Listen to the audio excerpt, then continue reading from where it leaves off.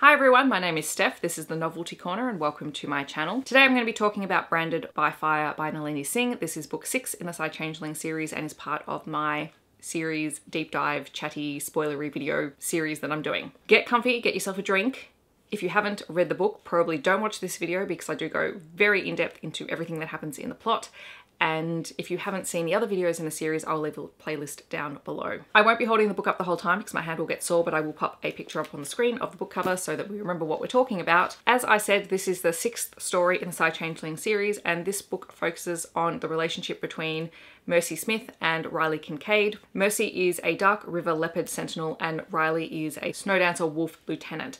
They are both very alpha characters. They're both very dominant personalities, and this causes a lot of tension and issues in their relationship. Prior to the beginning of this story, we had learnt that the two of them were assigned as pack liaisons between their two packs because they both belong to the two primary predatory packs in the area, and they have a working relationship with one another. We also know that Mercy thinks Riley is a stick in the mud and Riley enjoys pushing Mercy's buttons. By now in the series, it is really hard to pick up these books and read them out of order because you do require a lot of world context knowledge for them, but hopefully I will try and explain that as I go, or if not, go back and check previous videos. In terms of trigger warnings, I think the one thing to know is that this story uses the plot of suicide bombers and also people being coerced into such a situation without their consent, and there is also kidnapping. This book actually has more sex in it than the previous books, although I don't consider it to be particularly explicit. Well, it's not as explicit as some of the other things that I read, and also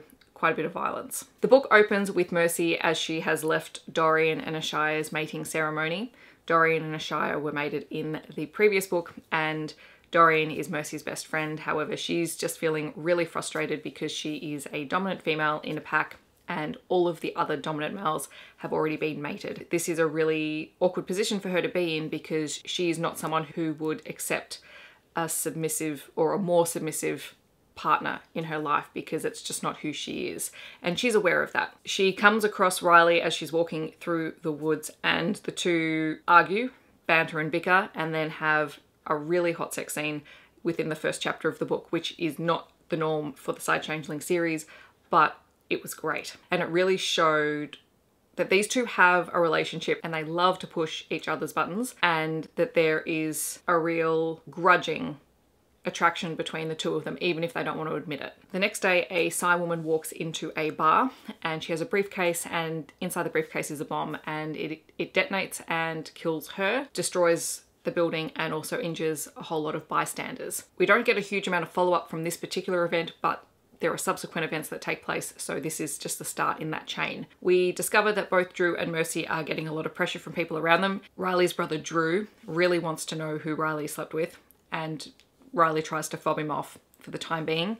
And also Mercy's grandmother is very concerned that Mercy hasn't yet found a mate, and her grandmother is the alpha of a leopard pack in Brazil called Ezrah Sun, and so she sends 2 of her male sentinels up to Dark River territory to see if they would be compatible with Mercy, which Mercy is rather frustrated by because she didn't ask for her grandmother's help. She knows that her grandmother is coming with the best intentions, but at the same time she's really frustrated by it. Lucas, who is the Dark River alpha, sends Mercy out to investigate a scene that has been reported to have dead smells coming from it, and at the scene she crosses paths with Riley, and the two discover a rogue lynx cub, Willow, who has run away from home and is terrified. And as it turns out, she found her parents asleep, unable to respond to her, and her older brother was kidnapped, and so she ran away because she thought that her parents were dead. Riley and Mercy take Willow to Tamsin's house. Tamsin is the Dark River healer. The rest of the pack investigate what happened to Willow's parents. They find them and they are able to bring them back and get the story of what actually happened. Willow's parents reveal that their oldest child, Nash, is a genius who works in the field of nanotech,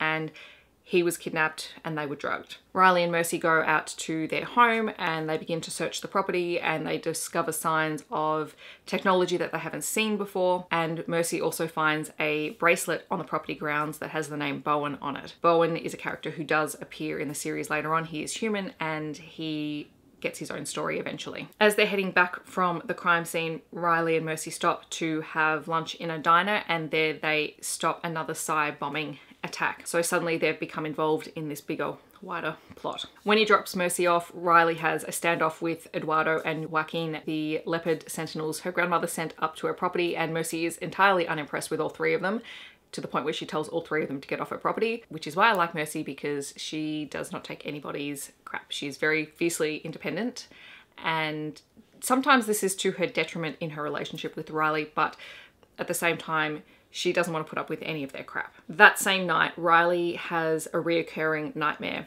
about his sister Brenna being kidnapped and tortured by Enrique Santos from the first book. And we know that Brenna is mated to Judd, but Riley feels a sense of responsibility for her being her older brother. And this nightmare ends up sending him out to Mercy's property. And he's just sitting out in the car, and she realizes that he's there, and she invites him in, and the two sleep in the same bed, and she holds him while he goes to sleep. And she promises not to ask what's actually brought him there, but she just recognizes that he needs comfort.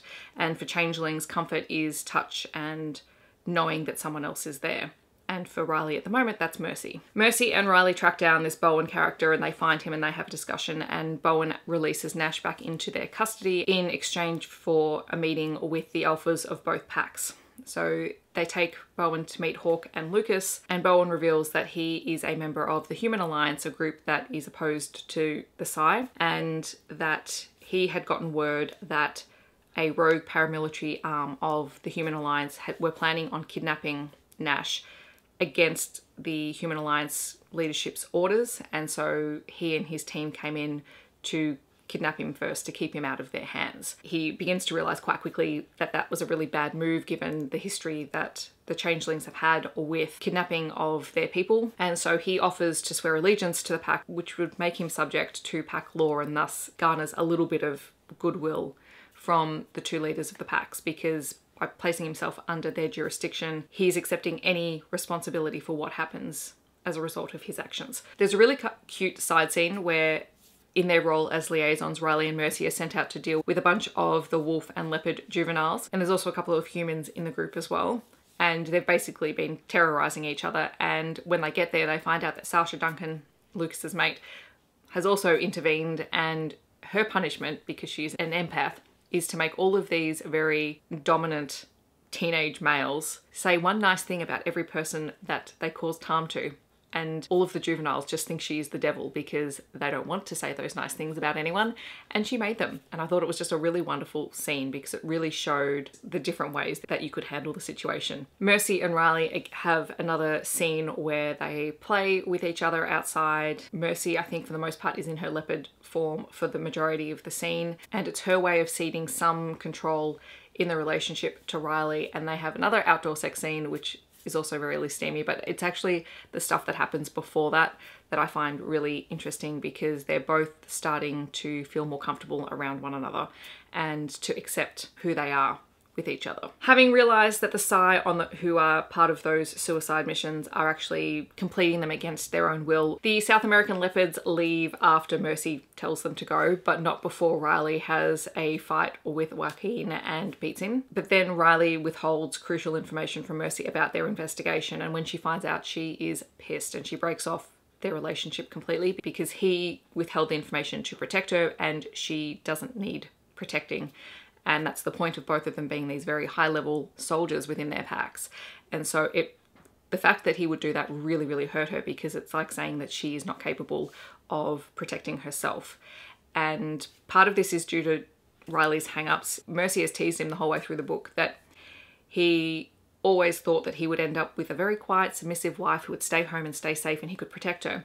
And he's ended up falling for someone who really doesn't need that and who will never be the submissive little wife at home. And that all comes to a head when she finds out this information, and she is furious. Hawk and Riley spar after this in order to work out their frustration. For Hawk, it's dealing with some things that have happened with Sienna Lauren, and I'll talk about that a little bit in the world building section. For Riley, it's obviously dealing with the fallout from everything that happened with Mercy. And it's during this sparring session that Riley realizes with quite a bit of shock that Mercy is actually his mate. And the shock is due to the fact that he never thought that he would end up with someone like Mercy, and suddenly he's acknowledged it, and he's realized that no, this woman is the woman he wants to be with. There's a little bit of groveling, and Mercy and Riley make up. He talks to her about raising Brenna after the death of their parents, which is why he's so serious and so concerned about protecting people, because he had to do that from a young age, and he took on that caretaker role. And also Mercy begins to explain the bikini story that we found out about in Hostage to Pleasure, where she was Miss Bikini Babe, I think, what was it, 2067, and she entered the competition because some guy in her school had made her feel really bad about herself. So she did this out of spite and ended up winning, and then used it to rub it in his face because she just knew that she couldn't put up with that from a guy. And I kind of love that story. I think that's a really great one. Because Riley finally realized that Mercy was his mate, they had entered into the mating dance. However, Mercy doesn't realize that initially, and it isn't until she's told by someone else that they can smell that someone has made a claim on her that she finds out about it. And in the changeling world, the female has to accept the mating bond for it to click into place. And so she's sitting with this for a while because Riley hasn't told her. In the ongoing investigation, they find the body of another Psy who has died, this time fighting the compulsion to complete whatever mission he has been programmed to complete. And then Bastion and Mercy's father, Michael, confront Riley, I think in a parking lot, about his relationship and his intentions towards Mercy. And then Mercy finds out that her mother, Leah, has invited Riley to a family dinner with her parents and her 3 brothers.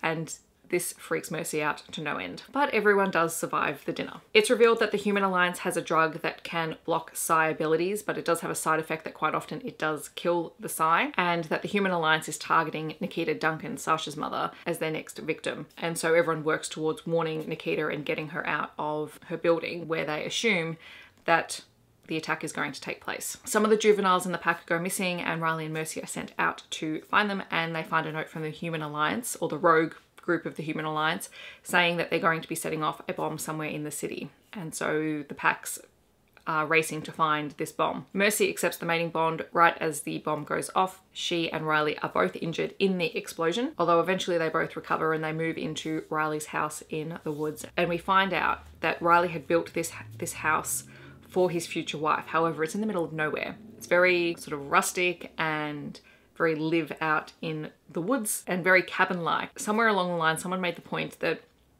had Riley mated with a nice submissive wolf, she would never have lived in this cabin because it would be too rough living. Whereas for Mercy, it's perfect. She loves it. And the two begin their life together, which is really lovely. So that is the main romance story with some of the other elements woven into it. In terms of things that we find out about the greater world, we find out that Riley's younger brother, Drew, who is also a lieutenant, is currently moving around the Snowdancer territory quite a lot and reporting back to Hawk. So he's roaming quite a bit. And Drew's book is Play of Passion, so it's in 3 books' time. But at the moment, Drew is moving quite a bit. And so whenever he visits the den to see his family, it's sort of a special occasion. We find out a little bit more about the Changeling hierarchy. So when Mercy and Riley stop the Psy bombing in the diner, they're not the only changelings in the diner. There's actually a group of teenagers from less dominant animal packs. After everything is said and done, it is part of their duty, part of their code of honor, that they make sure that those changelings get back home safely, because both Mercy and Riley come from very strong, predatory, very dominant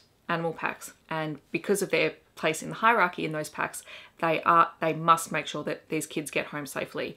And I thought it was a really nice scene to show that just because they might be predatory animals in their changeling form, it doesn't mean that they don't interact with other changelings who might be considered prey in a negative way. In this book, Anthony Kyriakis acknowledges just how smart and how dangerous Caleb is, and we also find out that Anthony is the head of the rebellion within the Psy, and he's now in a position as a Psy counselor to have the information he needs in order to keep in front of things that are happening. Sasha continues to work with Toby Lauren on his latent E-Psy abilities. So Toby is one of the younger kids that Judd and Walker brought out of the Psy-Net. When they formed their own little psychic network, which we call the Lauren Net, they needed strong enough people in order to maintain this smaller network. For them, that was Walker, Judd, and Sienna, who are very strong Psy, but Toby has enough latent E-Psy abilities in order to offset some of that as well, and it's revealed that every Psy network needs to have E-Psy in order to stabilize the net. Sienna is also given a position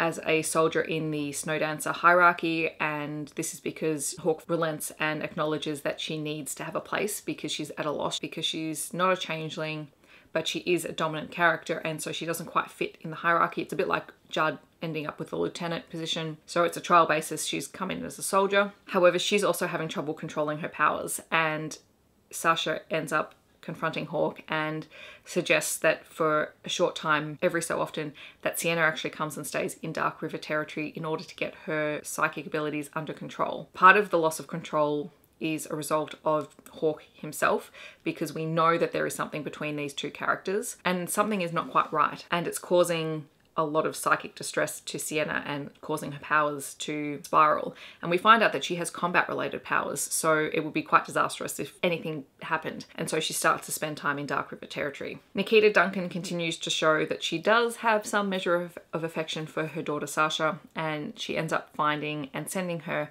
a very rare, very valuable book on the Psy that the council has worked really hard to wipe from existence. And this causes Sasha to begin to investigate the author of this book. The Netmind communicates with Faith and lets her know that the Psynet is dying, but it doesn't know why. This becomes very relevant later on in the series. We find out that Sasha is pregnant, and everyone is very excited by this. We meet two members of the Windhaven pack, which I believe are the Falcons, and that is Adam, who is the wing leader, and Nadia, who is the pack healer. And they've come to create an alliance with Snow Dancer and Dark River. And we also find out that Tatiana, who is one of the Psy Councillors, has attempted to assassinate all of the other council members. There's a lot of plotting going on in the Psy Council at the moment. My last section is all the fun things that I loved about this particular book. I really love the sibling dynamic between Riley, Drew, and Brenna. When Drew realizes that Riley has slept with someone and is trying to get that information out of Riley, Riley sicks him on Brenna by insinuating that Judd has made her unhappy. So Drew goes running off to confront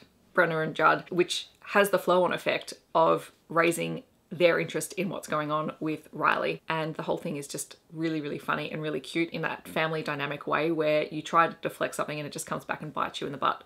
So I really like that scene. Roman and Julian, Tamsin's twin boys, have a kitten called Ferocious, which is hilarious because the leopard shifting twin kids have a kitten and it's adorable. I really like the relationship between Mercy and Indigo, who is the Snow Dancer lieutenant, and it does come up at one point that both packs only have one female dominant soldier within the top hierarchy. They do talk about sometimes there are more females and sometimes there are not, and it just happens to be who is in the pack at any given point in time. But Indigo and Mercy have a really good relationship where they can relate to one another and they get on and they don't argue, which I thought was a really nice choice, because even if they're not best friends, it's good to see that you can have these two really strong female characters can have a functioning relationship with one another, especially since they have to work together a lot. We find out that Mercy is really close with all of her family, so we do meet all of her family. So there is Michael and Leah, her parents, and then her three brothers, Sage, Bastion, and Grey. And there is one scene where her brothers convince her to go out to dinner with them and then take her out dancing because they need her as their wingwoman.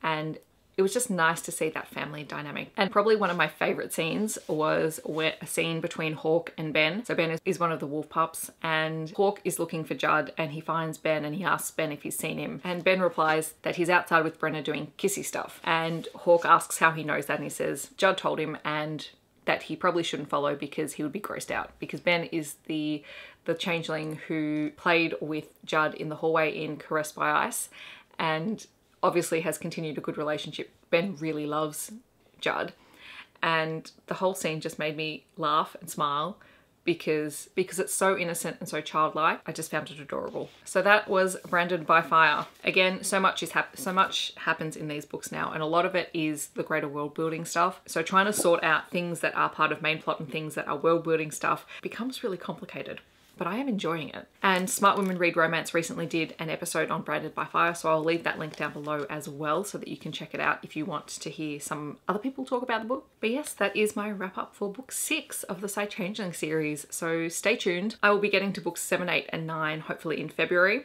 and I don't know if all 3 videos will come out in February, but they will definitely come out as I can get to them. If you are joining in with the Psy-Changeling Readathon, our first live show is on the 30th of January or 31st of January if you are like me in Australia. And we'll be talking about books 1 to 3. I'll leave all of the information down below. I hope that wherever you are in the world, you are staying safe and healthy, and I'll see you in my next video. Thanks so much for watching. Bye everyone.